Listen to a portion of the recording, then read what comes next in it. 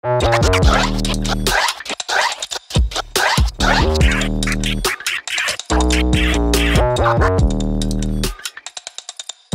fellow producers and beat makers, if you're looking to add DJ scratch sounds to your beats, but you don't have a turntable or a mixer or a special DJ controller, in this Cooking Up with CR8, I'm going to show you how to pull off realistic sounding scratch effects step by step, and all you need is a regular MIDI keyboard,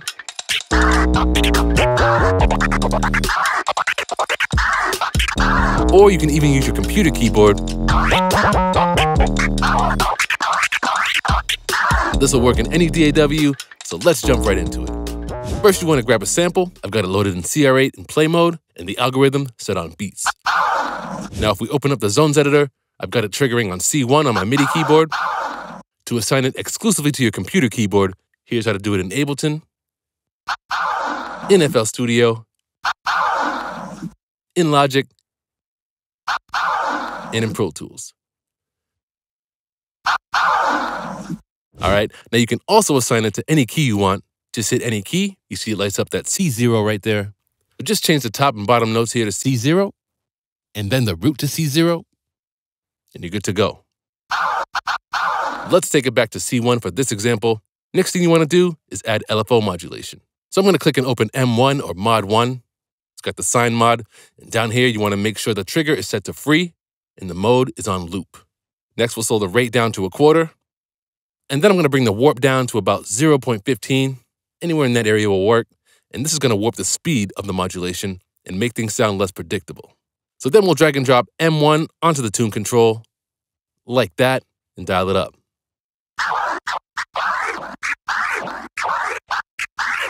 So now it's starting to sound like a scratch already, but I'm just going to dial it back down. I just want to use this first layer to trigger the sample after the scratching.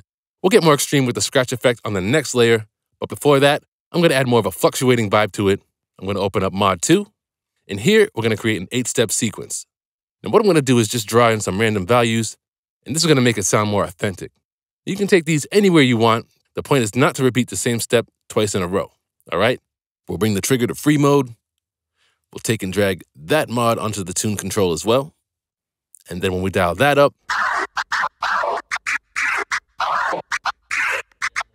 we add a more realistic fluctuation to the effect.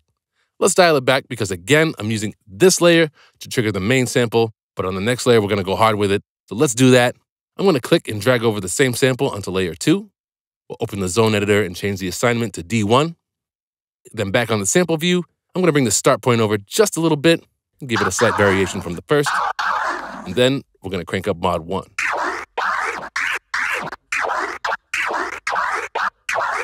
I'm at about 40, and you can hear that scratch effect right away.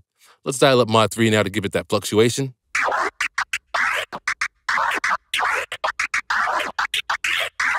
And then I'm going to turn the seesaw on. That's this forward and reverse arrow icon right here, and that's going to emulate the sample being scratched back and forth. So then, if we take and bring over the endpoint a little more, that backspin effect is going to get quicker and quicker. Check it out. And now we get that baby scratch effect. So let's now check out these two samples with the beat.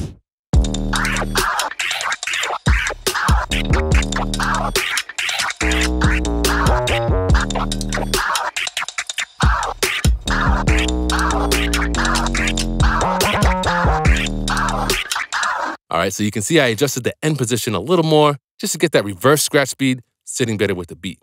Now onto the third layer. Let's do a transformer scratch type effect. For that, we'll click and drag over layer 2. In the zone editor, I'll assign it to the next key, which is E1. And then back on the main window, I'm going to drag over the start point just a touch. And again, just to variate from the other two. Next, let's turn on the loop. I'm going to then drag over the endpoint to bring the loop length to about 1/4.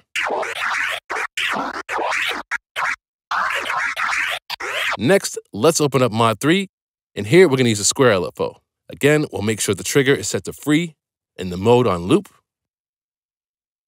And from here, you want to bring Mod 3 to the volume control, take it all the way down, and then drag the mod all the way down to -100, and we get this. Now, if you want to make the transformer effect faster, just change the rate on the modulator. And now, when we combine this layer with the other two,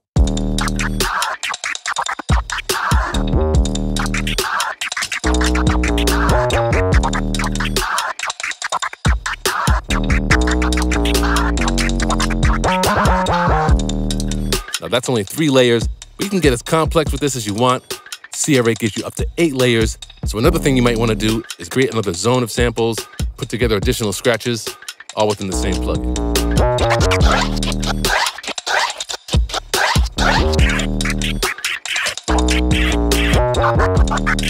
If you enjoyed this cooking up with CR8, smash that like button and hit subscribe for more tips and tricks. If there's something specific you want me to show you with CR8, let me know in the comments below.